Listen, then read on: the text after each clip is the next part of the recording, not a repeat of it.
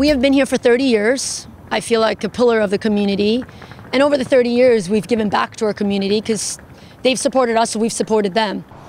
A local restaurant with a long history in downtown Portland is closing its doors after a year full of uncertainty.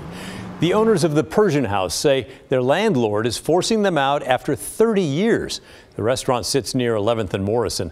Like most restaurants, the owners have had a tough year. According to documents from their landlord, they owe about $3,000 in deferred rent.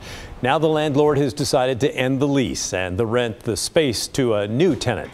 The landlord offered to forgive at least some of the debt, but the family that owns the restaurant says they're hoping they could work out a way to stay in business where they are.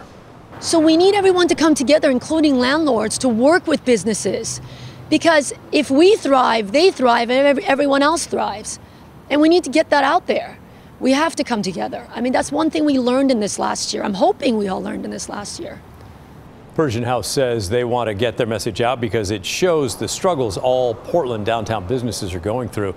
If you'd like to help the family that owns the Persian House, we put a link on our website to a fundraiser that they've set up.